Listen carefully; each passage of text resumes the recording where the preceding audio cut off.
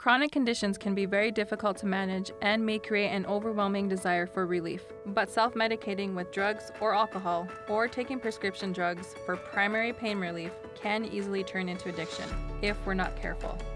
It can disconnect us from our family, friends, our culture, and our spiritual well-being. It can turn us into people we wouldn't recognize. But it doesn't have to be this way. There are healthy ways to maintain balance and manage chronic pain and conditions. Regular physical activity, daily stretching, and eating healthy can help more than you think.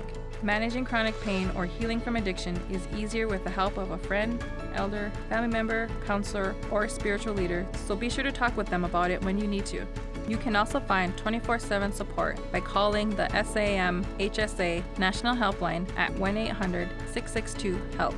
Because there's strength in unity, let's heal together.